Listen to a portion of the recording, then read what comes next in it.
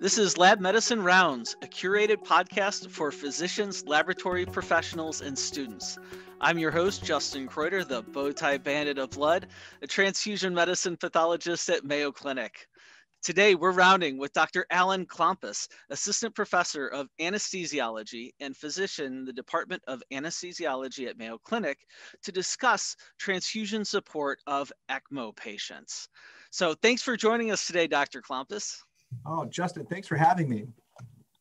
Yeah. Hey, I'm really curious, if you could kind of dive in for our listeners. I want to give a little bit of more of a preamble in that Dr. Klompas has both trained in transfusion medicine. He's completed a transfusion medicine fellowship, and he also has completed a cardiac anesthesiology fellowship as well, and is working on that side of the world right now. And so I thought he'd be a great person to take us into this topic. And let's dive into it first with, why is transfusion support an especially important component of patient care for these patients that are on ECMO support?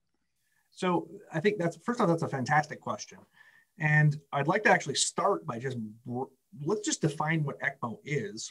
So ECMO simply means extracorporeal membranous oxygenation, which is kind of a fancy phrase for saying that we're taking the patient's blood out of their body and using an oxygenator to take the role of their lungs. And it usually has a pump, so that we're also kind of taking the role of their heart. So that's ECMO. Now, there's a lot of different ways that ECMO can be configured. So cardiopulmonary bypass that we use for heart operations, that's technically ECMO because we're taking the patient's blood out of their body, oxygenating it and pumping it back in. But there's also all of these other different configurations we can do depending on where we take the blood from and where we give it back and what type of mechanical support it is. So we're talking specifically about ECMO here, but there are other types of supports that we use that are still mechanical devices. The big ones we would consider would be things like left ventricular assist devices, or LVADs, which are much more common these days in the population, usually used for people who have long-term heart failure and will actually leave the hospital and be in the community with these LVADs. Balloon pumps, or intra-aortic balloon pumps, and that's usually used in the cath lab or in the perioperative setting in patients in the ICU, or Impellas, which is a tiny little screw-type device that goes across the aortic valve in most settings, and that actually acts as a pump itself. It sounds like a lot of different devices, but one of the things that's common to them is that all of them interact with the human body and with blood in particular in kind of nasty ways. And they usually kind of chew up red blood cells, platelets, and tend to be predisposed to bleeding and clotting issues. So there's a lot of different types of support that people will need. So that really I love that you've already kind of broadened us out a little bit, made us more sophisticated, or made this conversation more sophisticated to understand that when I think about ECMO, really, I should be thinking about these different devices that are used. And as you're pointing out, several of these devices, they are consuming our patients' red blood cells. They are consuming our patients' platelets. And that's why transfusion support of these patients is still so important. Yeah. And so can you then take us into, are there some principles that we can think about that'll help us better understand transfusion decisions in these patients? So first off, almost all of these patients are very sick, which makes sense. That's why they have a mechanical assistant type device that's helping them. So that often means multi-organ failure, and we have to incorporate all of these other organs into our decision-making, into how we're going to target our blood transfusions. So I'm not necessarily just transfusing to keep a certain blood value at a certain level, but I need to make sure that I'm supplying oxygen and waste clearance to all of these different organs that are often very, very sick and in multi-organ failure. The other thing is most of these patients, when you put a piece of plastic or piece of metal into a blood vessel, it wants to clot as a foreign substance. So we often anticoagulate these patients. So there's a lot of nuance between how much is having too thin or how much is too thick in terms of the support. And it's very easy to go either side. And because these patients are so clinically dynamic, how they change so quickly, things can look good and you found the balance at one point, and pretty soon you're clotting too much or bleeding too much. So we have to have a certain level of flexibility with how we react to the situation, because they're often very dynamic. So in terms of the blood clotting and bleeding, that's one way that I think about it, is really kind of looking at the patient to see what their clinical state is right now. The other thing, which I consider sort of I'm a physiologist by nature, and so I try to approach this from a physiologic perspective. So patients generally are using these type of mechanical supports because they lack oxygen delivery to their tissues. And either one of two things is going wrong here. Either they're not delivering enough oxygen to the tissues, or the tissues are using more oxygen than they can deliver. So that's DO2 and VO2. And in general, I think of transfusion decisions in this population to be in kind of two realms. There's the yellow products to help control the bleeding, and then there's the red product, which is really, for me, to maximize their DO2 to VO2 ratios. And I try to uncouple that from the numbers as much as I possibly can, because sometimes the numbers will make us feel uncomfortable as blood bankers when we're transfusing somebody red cells with a hemoglobin of 9, but that may actually be what the right thing is if their DO2 is that much lower than their VO2, and I think that I'm outstripping their metabolic demand. So how do you think about those topics? I think these are a couple things that we're not often talking about, DO2 and VO2 as often. I realize that, when we open up some of our transfusion medicine textbooks, those topics are covered, but it's not so often that I hear that discussed, in the clinical, office where we're interacting with clinicians, talking with them. So how does that figure into these decisions? I mean, you kind of brought up the idea of how you're looking at the patient clinically, broadly speaking, but I don't know, maybe could you take us through maybe a specific situation that might help our listeners kind of get our hands around this a little bit from a practical standpoint? Sure. So I'll give you two extreme situations as examples. So DO2, just to remind people, is cardiac output, or the blood that's being delivered, multiplied by the oxygen carrying capacity of the blood. So in some patients where we put them on a device, let's say an ECMO circuit, and we are delivering their blood at a set volume per minute, we're setting the cardiac output. So that means we are dependent on the oxygen carrying capacity to deliver a certain amount of oxygen. So I could give you two different scenarios. Let's say we have a patient with absolutely terrible sepsis, and they're hypermetabolic and they're consuming a huge amount of oxygen because their tissues are so revved up. If I can't get their cardiac output higher anymore, my only option is I either need to try to turn down their oxygen consumption by using agents like muscle relaxants, or basically things I can control temperature. So sometimes therapeutically cool them so that I decrease that VO2, that oxygen consumption. And if I can't do that, like in someone who's very septic, my only option is to push up the DO2. But if their cardiac output is already sort of maximized, my only option then is to supplement the oxygen carrying capacity. So that's where, in those certain circumstances that aren't very common per se, but when I'm in that circumstance, what I really need to do is push up the DO2. And that means I may need to transfuse to a number that inherently makes me uncomfortable, but it's actually the right thing to do for that particular patient. I love that example. So I was one class shy of a math minor back in the day. And as I hear you talking there, I'm comfortable in that. It really kind of sets me at ease. That kind of helps me see, we can be very pragmatic about this when we're thinking about somebody clinically. That isn't like the wild west necessarily.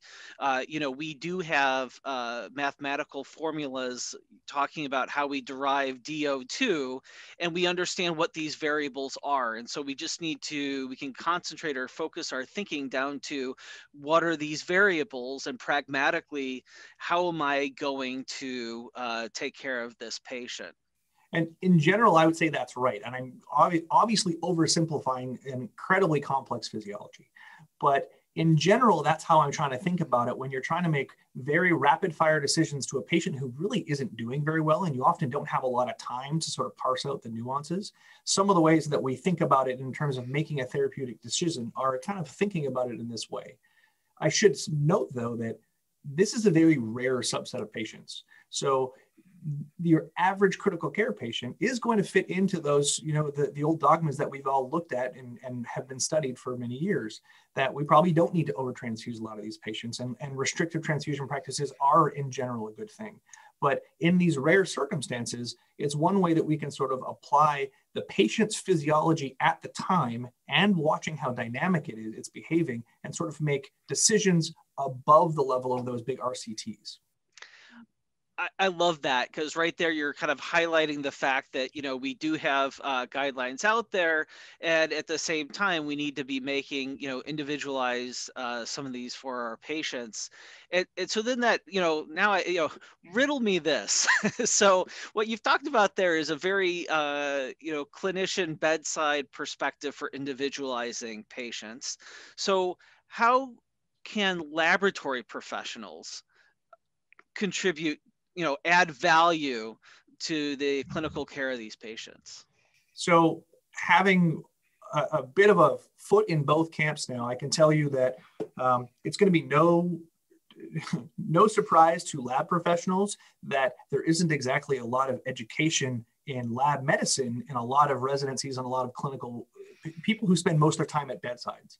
And so the biggest thing that lab medicine has provided me, and I think we can leverage, is the ability to understand these lab practices that we rely on every single day to make these decisions. The difficulty, I think, is that we all sort of know from experience and kind of from our apprenticeship that we know roughly how to use each of these numbers in each lab, and particularly when you get into coagulation where things get really into the weeds, we all kind of know this feel of this is the right thing I should do with this circumstance. However, again, lab professionals know that there's a lot more nuance to that, and understanding how the tests work and the pre and post-test probability and all of these things that go into it will actually completely change your interpretation and therefore change your management. So one of the things that I think is extremely helpful, and I actually rely on my colleagues all the time, I've called Justin many times to discuss this stuff, is how to interpret some of these very complicated tests in very complicated situations. And I think that's the tricky part. It's sometimes we understand the tests when it's a normal person. When you're looking at a PTINR and a patient coming in on warfarin, that's one thing. When you're looking at a PTINR and someone who's in hemorrhagic shock with 5-organ failure, that's a completely different beast. So I think laboratory professionals are really ideally suited to help us understand that and contextualize our responses. That kind of brings me to this kind of connection between, laboratory medicine and bedside clinical care. You're bringing up this, the interpretation may change, right? And by that virtue of the interpretation changing your clinical management for a patient. And so, how can we improve that interaction? Because I imagine, one of the things that we see is, that takes somebody realizing they need either that it takes, you as a bedside physician realizing, I need help, I need to phone a friend, and picking up the phone and calling someone like myself, or it takes somebody like me sort of saying, I think Allan might be, need a little help here, and pick up the phone. It can go both directions. And I know you've been on both sides of that telephone. And so I'm curious about your perspective of how we can do that better. So I think there's a few different ways to do this. The first, I think, is it's all about relationships. So when you have an established relationship with a colleague, I think it makes that conversation a whole lot easier to do. So you and I know each other very well, and I don't even hesitate when I have a question about something and I pick up the phone. If you don't know who your clinical pathologist is or your transfusion doc is, that's a level of energy that's a barrier. It's just going to be so much harder to do when you actually need it. So making both of us more visible and actually engaging when we don't have these clinical, conundrums, that's actually a really good thing in my mind. The other thing is understanding the time component of this. So often when you're hearing, particularly in an ECMO or mechanical circulatory support type situation, when you're interacting with a lab professional and a clinician, it's usually a pretty tense moment. And sometimes there's a time for nuance, and there's sometimes not time for that nuance. So it may not be the best time to start really strengthening some of those relationships and discussing the finer points when a patient is actually not doing so well. And so sometimes I guess we need to find a way to get through the initial periods that we support the patient through that, and then we can sort of discuss some of those finer points later. And like you said, I have been that person on both sides of that, and that's a really fine balance and a tricky thing to do. The other thing I can say, again, as being on both sides of it, is as a clinician, usually you're falling back into what you know. And if you have a clinical situation that's not looking so hot, you're going to do what you normally want to do because that's what's worked for you in the past. And it isn't always the right move. And I think that's where lab medicine, particularly transfusion medicine, can sometimes call and say, are you sure you really need this right now? And if you're going to say no, the thing that really helps me is when you get that no, but here's what I can offer for you instead. Because I think that people don't want to feel stranded, no matter who you are on what side. They don't want to feel abandoned in the middle of a big situation. So something that we can both do for each other is make sure that we're supporting each other by, if I can't give you what you want, here's the old switcheroo, and I'll give you something instead that might help you out if I don't have that extra platelet. So those are kind of three things to me that I think might be able to strengthen some of these relationships, and something we can work on even when we're not in a dire situation. Yeah, something I wanted to just highlight for our listeners is that sometimes maybe it's difficult to tell, right? If it's one of these moments where we just need the answer and move on in our life, or if there's time to understand the background a little bit further. And actually, I was called by one of Allan's colleagues last week, and it was actually the first time I had interacted with this person, and so I didn't have a good read for kind of how that conversation was. I gave my answer, and then I specifically asked, do you have time for the explanation for why, or do you need to run, right? And so sometimes it might feel it's probably better to ask rather than just assume if you don't have necessarily a good read. And I think you absolutely nailed it there. Unfortunately, not everyone is going to be as open to some of those discussions. And some people sort of, they want it because they ordered it, they wanted it, and that's just the way it is. But I think realistically, the best way forward so that we're all sort of improving each other's practice is that, like you said, we have that discussion. And I think a great way, like you said, is ask, is now a good time to have this detailed discussion, or should I call you back in a couple hours once you kind of get things tucked in there? I love that idea. I love that approach. Yeah. So thank you so much. We've been rounding with Dr. Allan Klompas about the important role of transfusion support of, originally we were talking about ECMO patients, but Dr. Klompas, what are the different devices we need to keep in mind? So I would put them all in the category of mechanical circulatory support devices. And the big ones you're likely to see would be ECMO, Impellas, LVADs or RVADs, and intra-aortic balloon pumps. Thank you for taking the time to discuss this topic with us. Absolutely. Thanks for having me. And shout out to Dr. Noor Al-Muzain. She suggested this topic for us. And thank you, listeners, for joining us today. We invite you to share your thoughts and suggestions via email. Please direct any suggestions to mcleducation@mayo.edu and reference this podcast. If you've enjoyed Lab Medicine Rounds podcast, please subscribe. Until our next rounds together, we encourage you to continue to connect lab medicine and the clinical practice through insightful conversations.